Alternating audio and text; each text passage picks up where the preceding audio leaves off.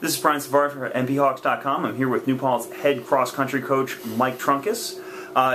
Your women's team placed 5th at the conference championships for 2 straight years, which is tied for the best finish in program history. What all needs to happen this year for your women's team to climb up the conference standings?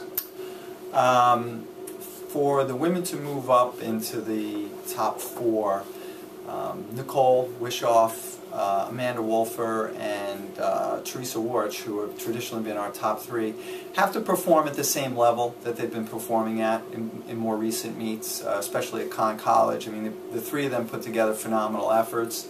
We basically outscored the top 3 of Oneonta with our top 3 pretty comfortably. It's 4 or 5 are going to have to really pick it up to close down the gap. And I think if we compete well in the 4 or 5 slots, then we're going to be in a much better shape to move ourselves up in the conference against both, I think, both Cortland and Oneonta. Now, Nicole's already running faster than she did last year. She set the program record again, and she appears to stack up well against the conference's top runners. What sort of an outlook and race plan does she have going into this weekend's race? Nicole has one strategy. She's just go hard. That's the kind of runner she is. She's really well rested. I know she's feeling great. She's really excited about this opportunity. She's going to be going up great competition. Rachel Malone from Brockport is phenomenal.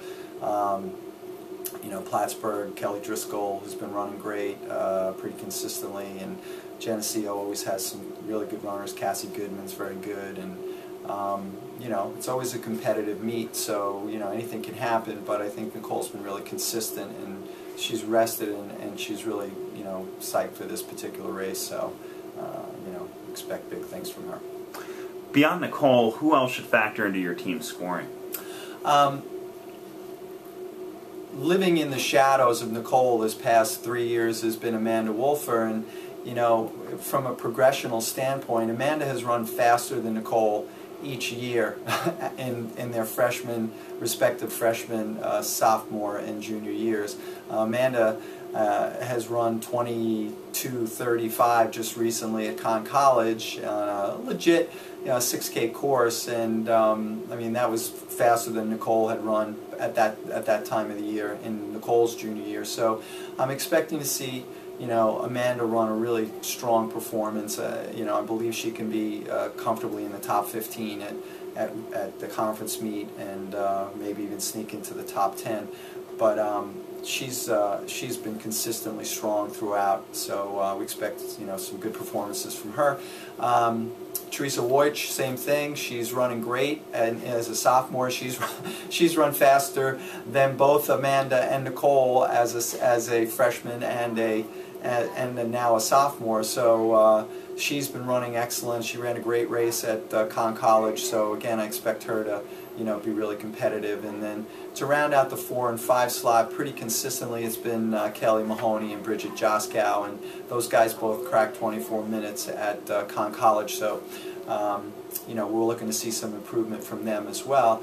But what's really exciting about the women's team is we have so much depth. I mean, we have basically 14 women under 25 minutes and 30 seconds, and 10 of those women have run under 25 minutes. So Rachel Levy ran 24:21 and fell down at Conn College during the race. So she has the potential to push under 24 minutes. Danielle Halikius, she was at 24:40, big breakthrough race for her. I expect to see a really strong performance from her as well. And Andrea Prusik has been hovering around 24:30. I don't really think she's had a big breakout race yet. And Jessie Putnam, who's been overcoming some anemia problems early in the season, she's gotten under 25 minutes, and she's potentially a strong finish for us. So we really have some depth beyond the top 1 through 5 that can really help push us into better position. I'm hoping help us get a stronger 4 or 5 finish.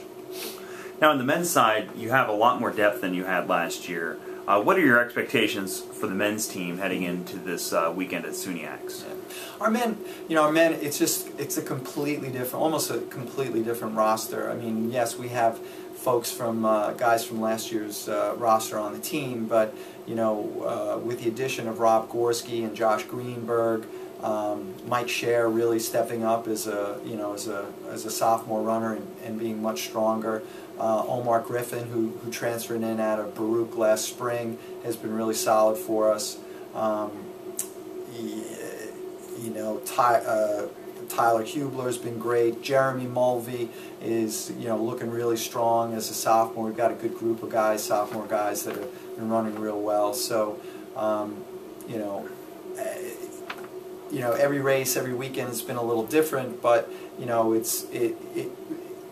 it appears that this year, with the group that we have overall, our team average will be significantly better than it has been in the past, and we'll have an opportunity to push a lot more guys under 27 minutes, which is an enormous improvement from previous years. Now, you have a lot of parity this year, as 5 different people have served as your top runner at meets so far this season. Now, how does this parity factor into a successful SUNYAC meet? Well, it's given, the reason why it's kind of switched up is we've rested some people at different times during the season. It's really hard to run a lot of 8K races, so different individuals have taken meets off, and it's given other guys an opportunity to step up and lead the team. So I think it just helps with confidence to know that, hey, I have the ability to perform at a high level and lead the team. And if you have several guys that are feeling like they could be the team leader on any given day, I think it just it's general confidence all around, and it also creates a little more competitive atmosphere within the race, because everybody wants to be the top dog at the end of the day. Great. Well, great job so far this season, and good luck this weekend. Thank you.